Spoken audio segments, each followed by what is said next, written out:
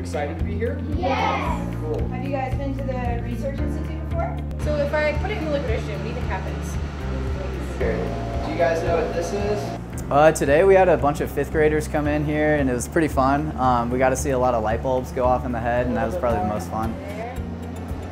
Is it Yeah, gonna we can like leave it there. explode or something? Yeah. Let's. Oh! Yeah. It's really amazing that in such a rural valley that you can have like such a great research institute here and bring in these kids on a field trip. I mean, I can't imagine being in 5th grade and coming to such a prestigious like research institute to see all this stuff happening. You know, it's really remarkable that all this can happen in the valley. So.